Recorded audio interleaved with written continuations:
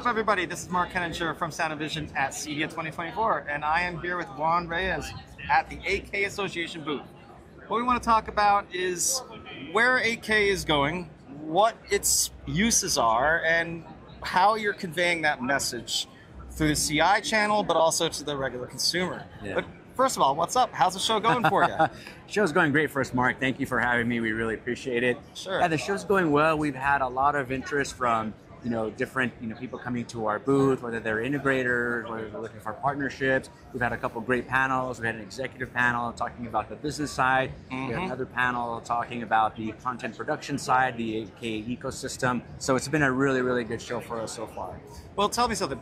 One of the most fascinating things in this past year is that TVs 100 inches or 98 inches and larger have suddenly become a phenomenon. So that must really be good news for 8K as a format or as a resolution. That is great news for us, because one of the big things about 8K is the larger the screens, the more you can take advantage of the higher resolution. Here at our booth, we've got a Samsung display, an 85-inch demonstrating the 8K capabilities.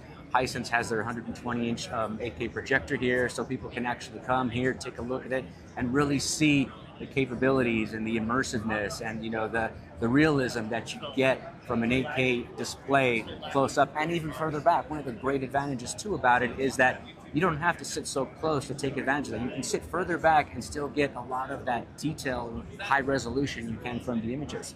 Sure. I think people will be surprised to find out that they do start seeing individual 4K pixels once the screen gets big enough. Yeah, absolutely. It used to be more, 65-inch was the largest that you would see, maybe some 75s. Now you're getting into 75, 80, 90, and even larger than that. And that's where you can truly take advantage of the 8K resolution. Right on. So a lot of devices today are already HDMI 2.1 equipped, and so 8K, as far as that pipeline goes, is set. But what can you tell us about the 8K content availability and pipeline? So the content availability, that is something that is currently being worked on. That's the area that we are looking to work with, content owners. We have IMAX as one of our members and others, where trying to help promote the content ecosystem, getting more and more of that eco workflow for 8K to, throughout that pipeline, do it at the 8K resolution. We've got it on the capture side, organizations doing the cameras, Red Digital, Black Magic. They've got the 8K capture. We've got the 8K editing with software companies. You've got the 8K encoding capabilities with companies like Spin Digital, the decoding capabilities, players like from Intel. So that whole ecosystem is there. You can do end-to-end 8K now. We just need more and more content owners to start to create that content, getting platforms available to distribute that content, and getting it so that we've got the ability to deliver it to the homes. The nice thing about the encoding capabilities that we have now, the bit rates that we have through the VVC encoding, the same bit rates that you have with 4K. So there's no need to add any additional infrastructure speed to the home. If you can receive 4K in your home now, you can receive 8K. Fascinating. And I know that in the world of video games, there is some content already because it's not resolution, fixed. And so can you talk a little bit about that, and do you have messaging within that category? Yeah, that's a very exciting category. It's a good question.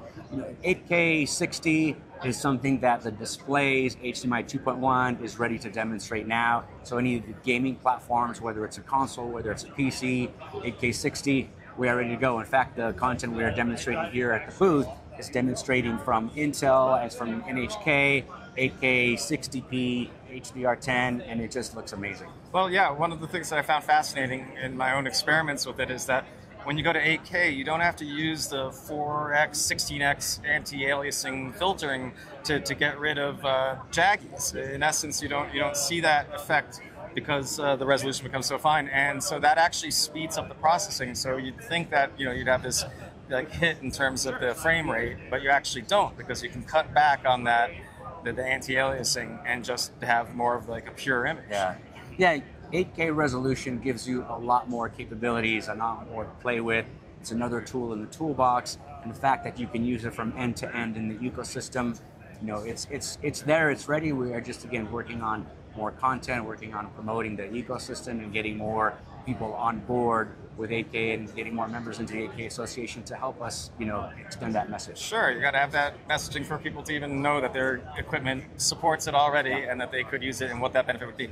So what are you holding there? Yeah, so what we have here is a white paper that we recently released, Seeing the Bigger Picture, where it goes into a lot of detail in regards to the 8K ecosystem, the business side, the super realism that you get, the immersiveness that you get out of 8K and the advantage that 8K has today. Originally there was some skepticism about, well, can you really see the difference? Is there truly an advantage? And this paper goes into a lot of, scientific data, business data, workflow data on the advantages of 8K. So we have this available here at our booth to hand out. We have it available on our website for anybody to be able to go in and download that white paper. Right on. Well, then probably folks should read up on that. And, absolutely. All right, thanks for that overview, Juan. Appreciate it. All right, hope you have a good rest of your show, man. Thank you, Mark. All right. Appreciate it.